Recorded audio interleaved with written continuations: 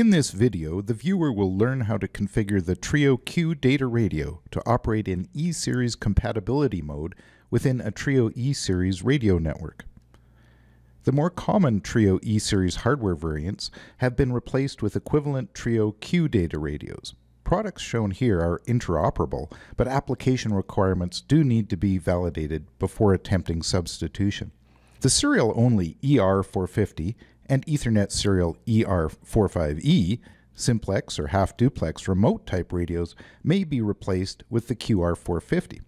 Note that two frequency ranges are available for the Q data radio, either 400 to 450 MHz or 450 to 518 MHz. Also, two regulatory types are available, the FCC version and the ETSI and ACMA versions. The EB450 and EB45E full duplex base or repeater models are both replaced by the rack-mountable QB450. The EH450 and EH45E hot standby full duplex models are both replaced by the QH450.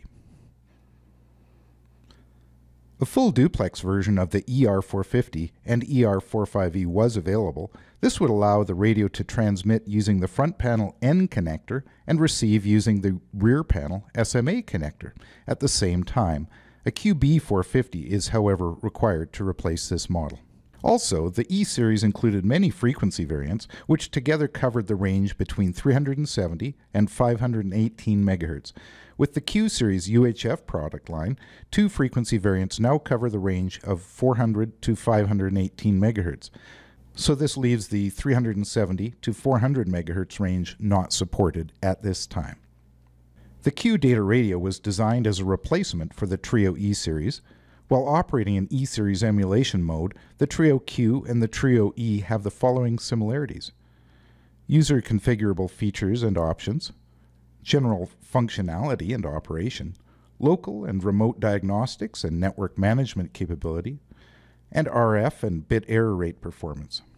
However, there are some differences that do need to be discussed. Standby power consumption, form factor, communication cables and antenna connectors, and also the configuration interfaces used. First, power consumption. It can be seen here that the QR450 requires about 5 watts of input power on receive, while the ER45E requires 2.5 watts. The QR450 also requires a larger power supply on transmit. The greater power consumption is primarily due to the much more powerful microprocessor. The QR450 dimensions are significantly different than those of the ER45E and ER450. An adapter plate is available. The QB450 requires only 1 rack unit compared to the EB450's 2 rack units, and the QH450 requires only 3 rack units rather than the 5 rack units of the EH450.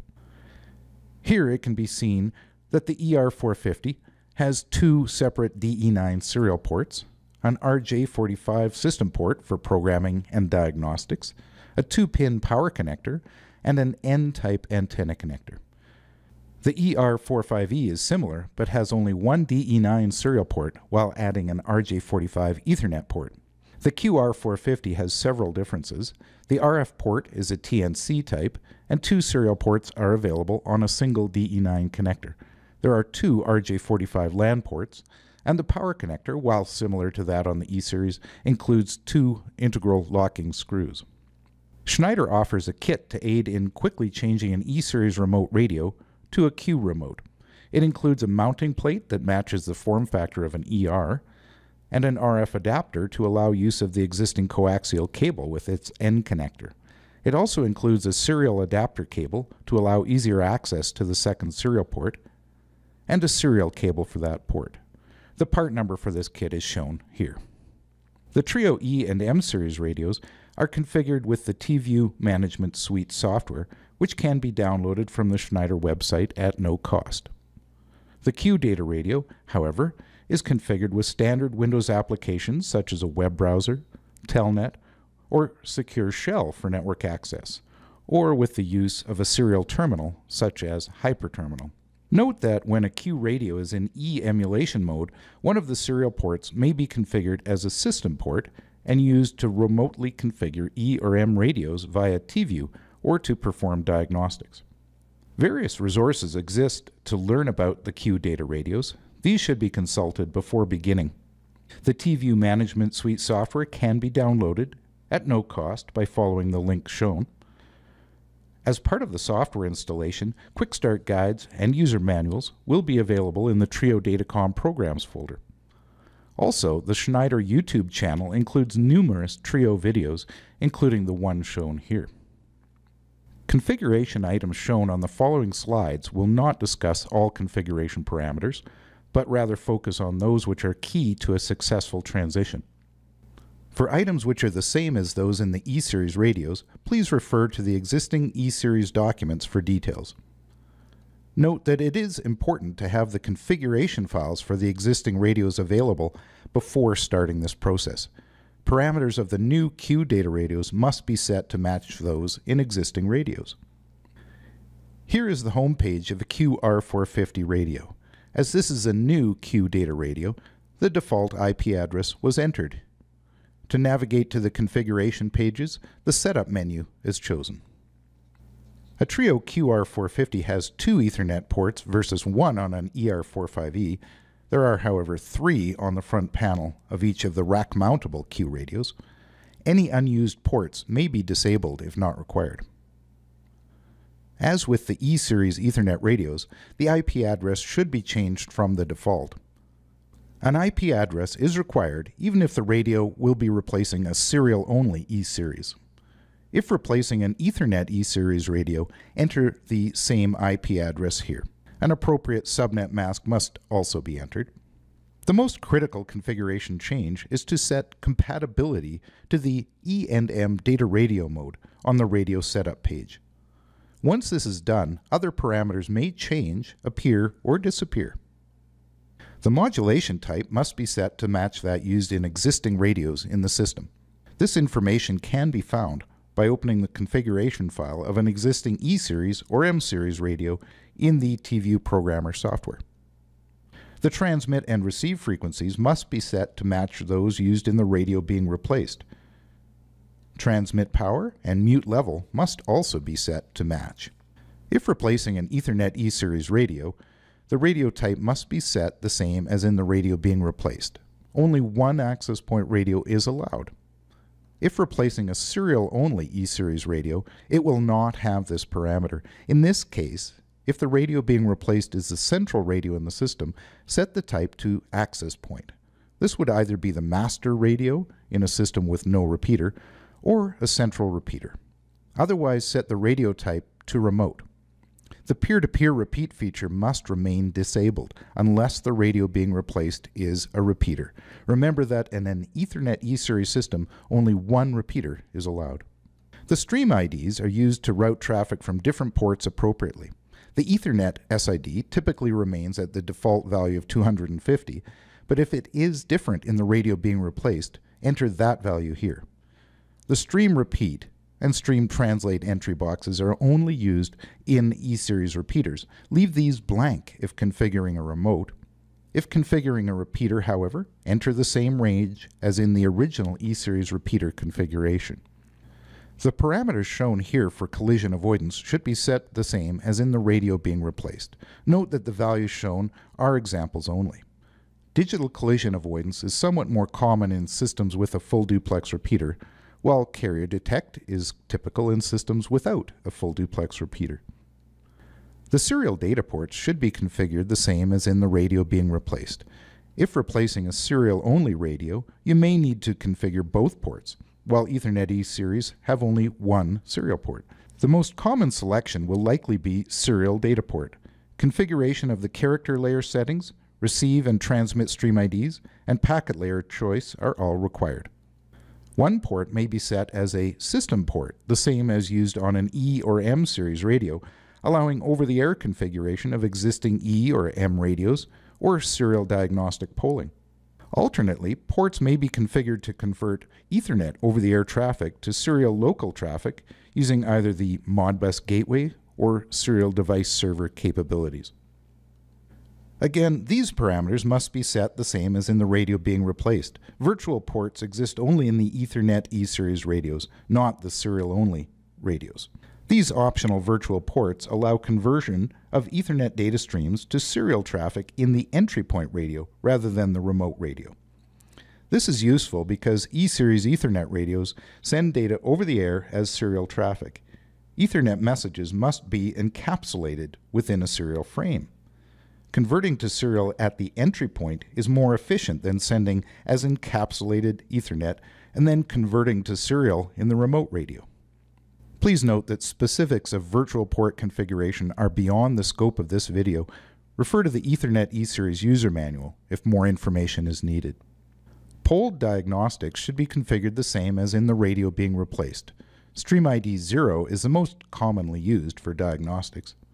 It is important to ensure diagnostics repeat is enabled in only one radio in the system. This is typically the radio configured as the access point, whether it is at the master or at a central repeater location. Automatic diagnostics is typically only enabled if the TView diagnostic software or clear SCADA is running constantly to receive these automatically generated messages. Leave it disabled otherwise to avoid unnecessary traffic on the system. eDiags is only available in the Ethernet E-Series radios. The controller IP address is that of the computer running TView or clear SCADA for radio diagnostic purposes. This feature should be enabled in only one radio to which the diagnostic computer is directly connected by LAN cable. That radio will convert Ethernet diagnostic messages to serial and send them over the air to all other radios in the system. Encryption must be set the same as in existing radios. If enabled, the encryption key must be manually entered. It cannot be saved in the radio configuration file, which is not itself secure. Now, to review key parameters required when configuring a Trio Q data radio to operate an E-Series system. Here is an example of a point-to-multipoint system. This is a simplex system as only one frequency is available for both transmit and receive. Modulation compatibility in the Q data radio must be set to E and M data radio mode. Modulation type must be set the same as in the other radios in the system. Here, 9600 bits per second, 12.5 kilohertz bandwidth is shown as an example only. As this radio is a remote, the radio type must be set to remote. If we are replacing the entry point radio, it would be configured as access point. In this system, the transmit and receive frequencies must be both the same in all radios. The collision avoidance mode must match in all radios. As this system does not include a full duplex central radio, digital collision avoidance is not possible. The Ethernet stream ID is at the default value of 250, matching the entry point radio. The serial receive stream ID is 3, as the entry point radio's transmit stream ID is 3. And as the transmit stream ID is 2, the entry point's receive stream ID also is 2. Lastly, the serial port is set to serial data port mode at 19,200, 8, none, and 1 with Modbus packet layer, as that is what was set in the entry point. Note that other parameters may need to be set as well in your system. For example, encryption may need to be enabled. Here is a second example, in this case including a central full duplex repeater. This requires two separate frequencies. Again, modulation compatibility in the Q data radio must be set to E and M data radio mode. The type must be set as in the other radios in the system, 9600, 12.5 kilohertz in this example. As this radio is a remote, again the radio type must be set to remote. This is a duplex system, so the transmit and receive frequencies are different. The repeater transmits on 456 and receives on 451 megahertz, so all other radios must be the opposite. This remote is set to transmit on 451 and receive on 456 megahertz. The collision avoidance mode must match in all radios. This system includes a full duplex central radio, so digital collision avoidance may be used. The Ethernet stream ID is set to 250, matching the other radios. The serial receive stream ID is 3, as the entry point's transmit stream ID is 3. And as the remote's transmit stream ID is 2, The entry point's receive stream ID is 2. Lastly, the serial port is set to serial port mode, again at 19,200, 8, none, and 1 with Modbus packet layer, as that is what was set in the entry point. Note again that other parameters may need to be set in the new radio for it to be fully functional with the existing E-Series radio system. Having the configuration files for the radios in the system is critical to avoid confusion and mistakes. Thank you for watching this video on the E-Series compatibility mode of the Trio Q data radio.